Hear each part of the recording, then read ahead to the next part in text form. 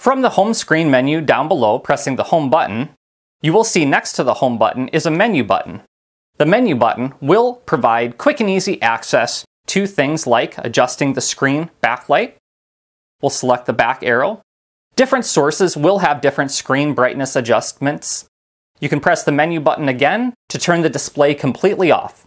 This is great if you're driving at nighttime and you don't want to have a lot of light flashing. You can just simply have a black screen, but you'll still have music source playback. Tap the screen to turn it back to on. Pressing the menu button again will bring up other functions. If you have a camera connected, this will simply force the rear camera on so that you can view the rear camera.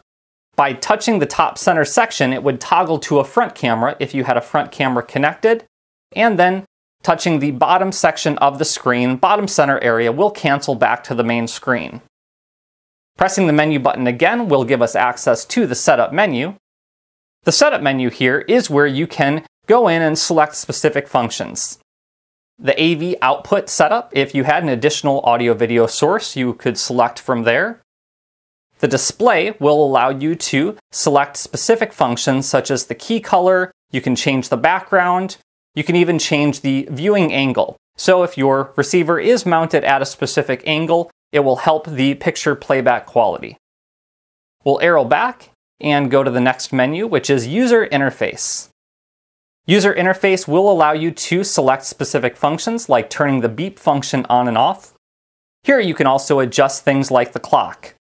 The clock can be sent to NavSync, which will simply use the GPS antenna to derive its information, or you can change to manual mode if you'd like to manually set the clock and date.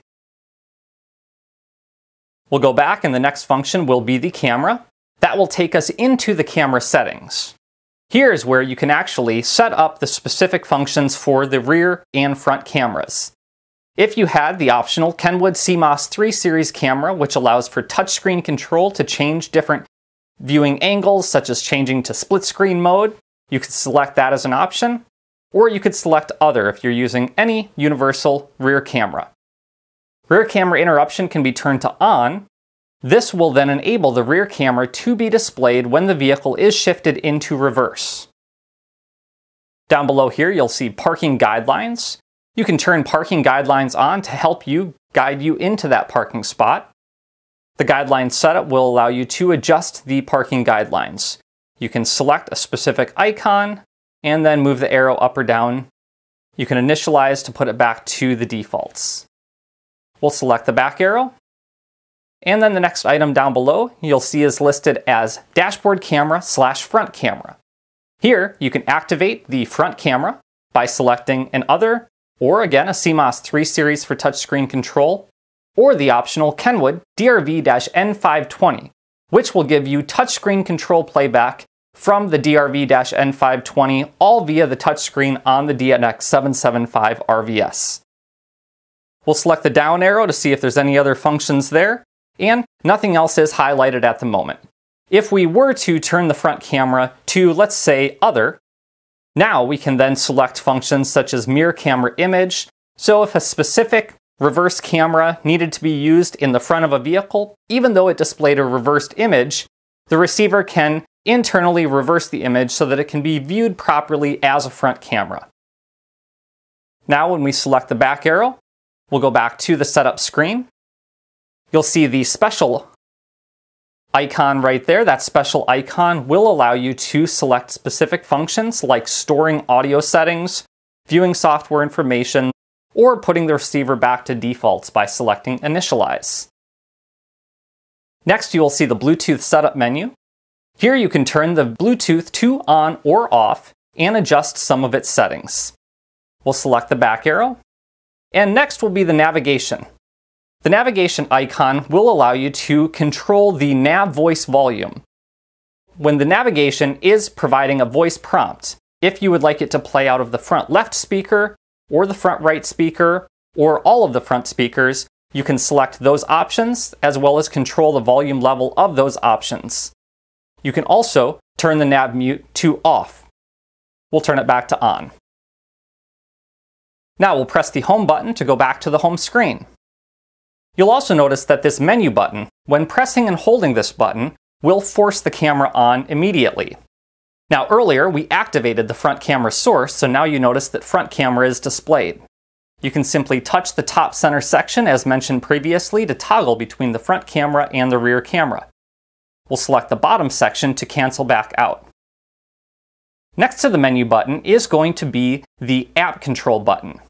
When you have a connected Android or iOS device for Apple CarPlay, Android Auto, or for Kenwood WebLink, this will switch between the App Store screen and the current screen that you were on previously.